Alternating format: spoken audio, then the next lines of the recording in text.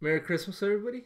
I hope 2020 hasn't been too rough to you guys. And if it has, I hope 2021 will be a lot better to you and to all of us, really. Now, I wanted to make this video because I know a lot of you are probably MMA fans and have been for a long time.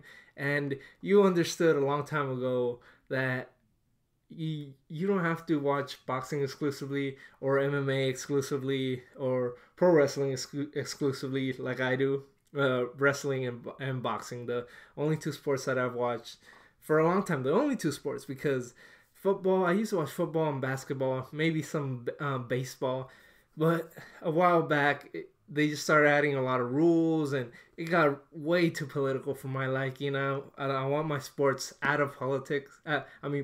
Politics out of my sports completely. I do not enjoy watching the NBA. I do not enjoy watching the NFL anymore. No, not at all. But pro wrestling and boxing, they're always there. They've always been there. It's one on one. Wrestling is entertainment, and I will argue till my death that it is a sport and that they are phenomenal athletes at their peaks, performing. But MMA, I always figured there was a rivalry between boxing and MMA, and there still is. There's a rivalry in fans. Boxing fans may say that our sport is superior because it's a sweet science, it's more technical, and MMA fans will say that their sport is superior because it more resembles a street fight. So their fighters are more complete and they could call themselves fighters, and that boxers have to call themselves boxers and they can't call themselves fighters even though they are fighting and that they are in a fight. But there's always this rivalry, and of course I was in the side of boxing because I always side with boxing no matter what, even still. But a couple things happened this year that made me change my mind on this. First off, I joined jiu-jitsu class, and I really enjoy it. You don't take punches in the face at all, and it's very challenging. It's not coming to me natural at all. I've been there a couple months, and I'm struggling to pick up a lot of the moves and to get better. But it's a challenge. It's presenting a challenge to me, which I enjoy, and I wanted to learn jiu-jitsu because I could do stand up, I could box, but I figured if somebody tackles me to the ground, kind of a fish out of water at that point.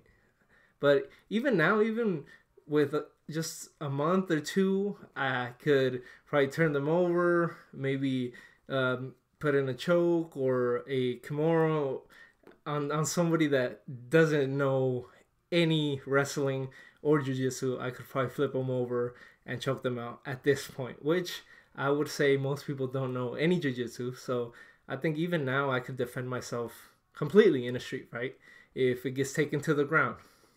A couple other things that happened is one of my buddies recommended that documentary Chuck and Tito, the 30 for 30. Now I have ESPN Plus, and I had it all year. I was paying for it even when there weren't any fights, any sports on it, and I thought, man, there's all these 30 for 30s, there's all these movies on ESPN Plus that I'm already paying for. I mean, I'm not paying a lot. I'm paying $50 a year, and ESPN Plus is completely worth it. So I decided to watch Chuck and Tito because my buddy recommended it. He's more of an MMA fan than a boxing fan, but we talk both. I would talk mostly boxing to him, and then he would talk MMA, and we were both casuals in each other's sport. So I'm the casual MMA guy, and he's a casual boxing fan. So, and he recommends Chuck and Tito, and I watched it. I really enjoyed it, and I decided to go a little deeper into the career of these two men, Chuck Liddell and Tito Ortiz, and I decided to research a couple of other fighters during that time. And number three that happened, I discovered Chael Sonnen, the bad guy, the American gangster. If you guys don't know who Chael Sonnen is, just look him up, look up his name, and look up a couple of his interviews, man. He brought charisma, he brought promos to mixed martial arts during the 90s and the 2000s, and he's phenomenal. He's a great speaker. He's amazing. Maybe I'd liken him to, I don't know, maybe a Prince Nassim Hamed, just his personality. Who else would cut promos? I'll think about it later, but he was just great, and I looked up all his interviews. He's awesome. He's legitimately cutting promos on his opponents, talking great about himself. He says, "I'm the reason why Waldo was hiding."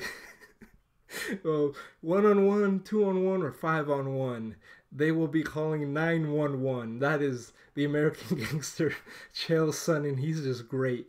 So a couple of his fights, I was watching them, and then I decided to watch a couple fights on ESPN Plus, and it turns out they have a whole library of UFC, a whole library. So they have the whole UFC pay-per-views from, I believe right now they're at UFC 256, and they have the library until up to like 240. So they have the last 25 pay-per-views in their library, plus 10 to 15 fights of their greatest fighters. So they have 10 fights of Conor McGregor, Khabib, John Jones, George St. Pierre.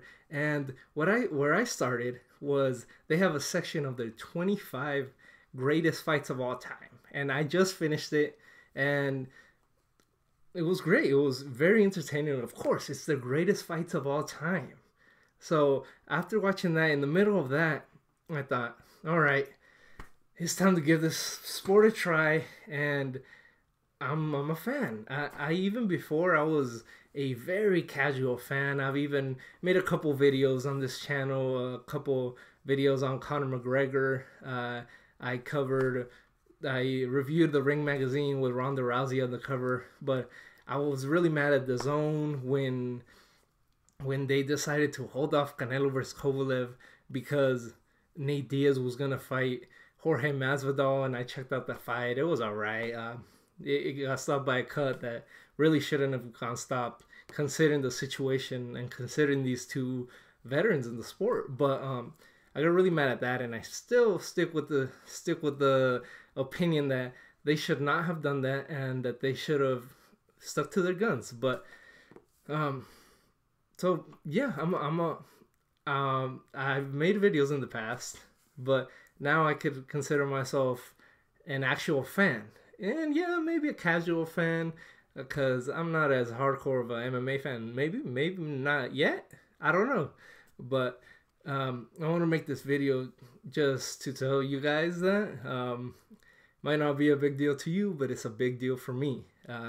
And maybe in the future I'll be making a lot of videos on MMA versus boxing situations, like when James Toney went to MMA, or Ray Mercer, or when Conor fought Mayweather, and the situations behind that. So I'm looking forward to those. And a couple of my favorite fighters of all time, Rampage Jackson, Fedor Emelianenko, Robbie Lawler, Matt Hughes. That's from the fights that I've watched and fights that I watched even before this year. A couple of my favorite current fighters are Jorge Masvidal and Nate Diaz. And last week I saw this guy, Wonder Boy Stephen Thompson. Man, this guy could fight, guys. This guy could move. He was sticking and moving on that guy, moving around the ring, beautiful footwork. Then I went to discover this guy is 58-0. That guy, he was a perfect transition fighter for me, watching as a boxing fan to an MMA fan. Man,